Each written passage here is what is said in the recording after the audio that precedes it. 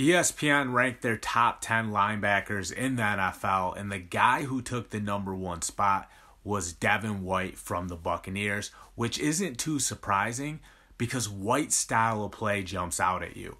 It's his speed that makes you say, wow. It shows you how much better White is than the average player.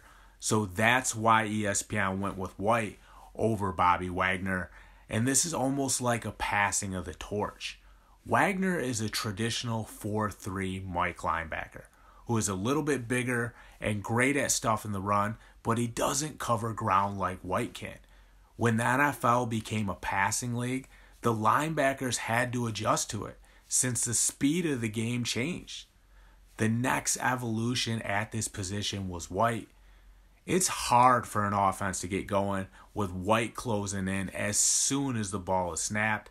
He was a big reason the Bucs won the Super Bowl. This is a presence you can feel when you step on the field against Tampa Bay, and it overwhelms you. I'm John Kuzma.